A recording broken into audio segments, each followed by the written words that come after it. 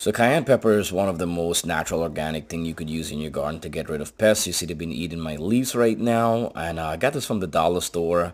Cayenne pepper, you have to use this twice a week. Sprinkle it on top of your leaves and around your garden, around the floor, around the bed. It's safe for your plants. It's not going to burn the leaf or anything. The only thing, if you sprinkle it around your lettuce, just make sure you wash your lettuce good, unless you're going to get some spicy stuff.